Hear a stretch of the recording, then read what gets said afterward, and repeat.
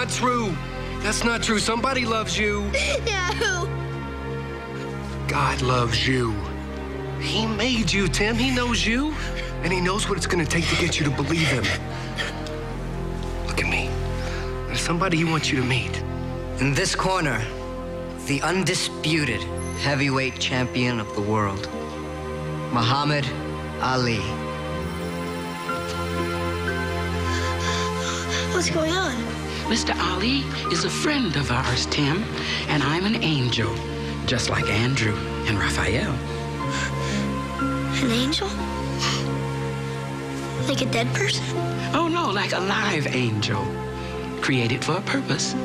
And tonight, our job is to deliver a message to you with the man that you most want to be like. I want you to listen to him very carefully, Tim. I want you to listen to his heart. He wants you to know that God loves you, and he's given you a talent for the sport of boxing. And it's made you strong. And that's good. But strength is not just about muscle. You have to know what you're fighting for. That's right. What do you mean? Well, did it ever occur to you that your Uncle Frank and your brother Stephen might be in as much pain as you? Maybe more. You see, little brothers and big brothers fight all the time. Now, you might have had it rougher than most, but I want to tell you that your brother loves you. I know he doesn't know how to show it because he's very busy trying to survive, but he loves you, and he needs you very much.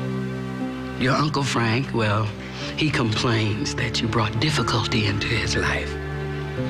But let me tell you something. Before you came along, he had nothing at all to care for. You might very well be the best thing that ever happened to him. Baby, your fight is not with some bully on the school ground. Your fight is for your family.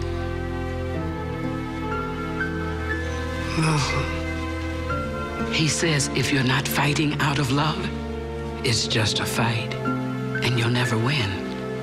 Do you understand? He's got a poem for you. Come here, Tim.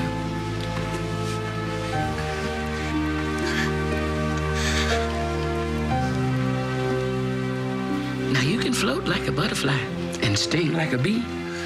But if you want to be a winner like Muhammad Ali, you'll fight the good fight that love can give.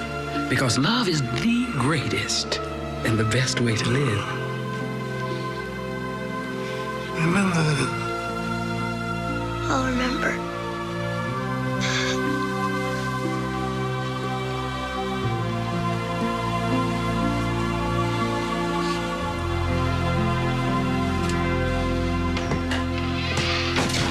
I got something to say to you. What's the matter? I met a bunch of angels last night. Right.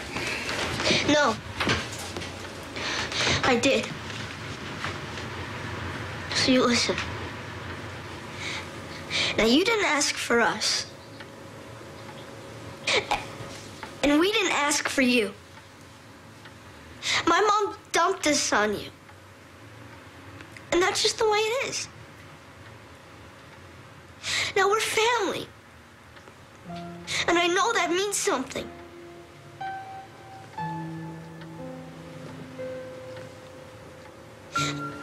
I love my brother.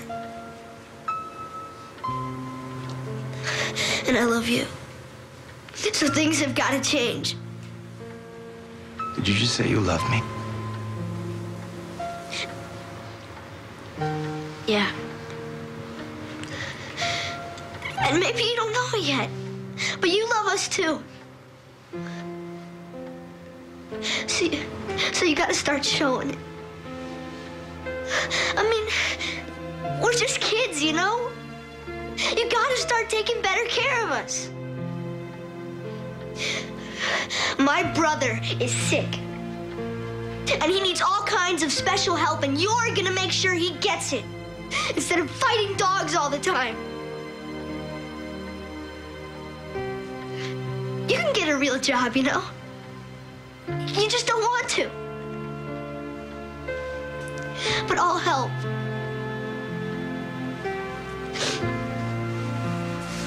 We're gonna be a real family. With a real dog.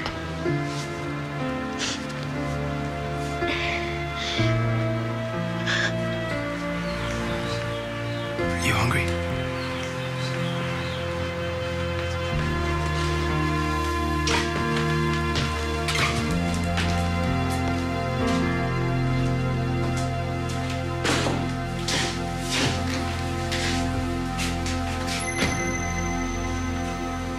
What are you doing here? There's something I want to say to you, Frank. You may find this hard to believe, but those kids have guardian angels. And we're going to be watching over them. We're going to be watching you, too. We.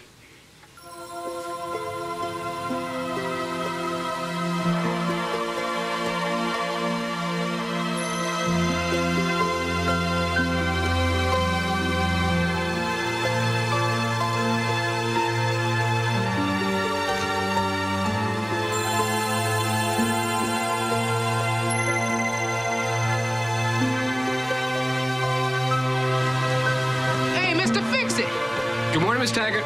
Those boys start skateboarding on that ramp, I'm holding you responsible.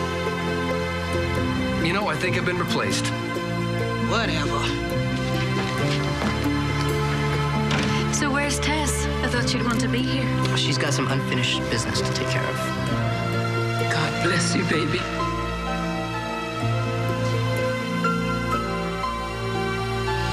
This was a fight worth winning.